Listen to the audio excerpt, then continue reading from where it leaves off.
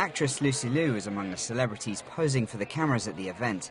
Born to Chinese immigrants in Queens, New York, Liu is famous for her roles in TV and on the big screen and earns millions of dollars for each movie. She's also an ambassador for UNICEF. Pritzker Prize-winning architect I.M. Pei wasn't born in the US, but he's been in the country a lot longer than most who were.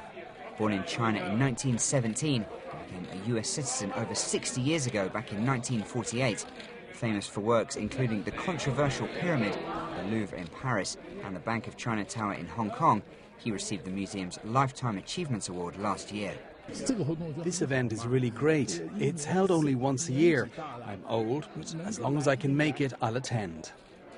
Born and raised in New York to parents from Shanghai, fashion designer Vera Wang won the Council of Fashion Designers of America Women's Wear Designer of the Year award in 2005 and is especially recognized for her wedding gowns. I think the way that Chinese in America have adapted, have created, and have succeeded in America is worth noting. Also at the event was Yahoo co-founder and former CEO Jerry Yang, whom the New York Times has called one of the most successful entrepreneurs in Silicon Valley history. Now a billionaire, he was born in Taiwan and moved to California with his mother as a child. Located in Chinatown, the Museum of Chinese in America was founded in 1980, and its recently completed renovation cost over $8 million. It focuses on preserving and presenting the history, heritage, culture and experiences of people of Chinese descent in the US.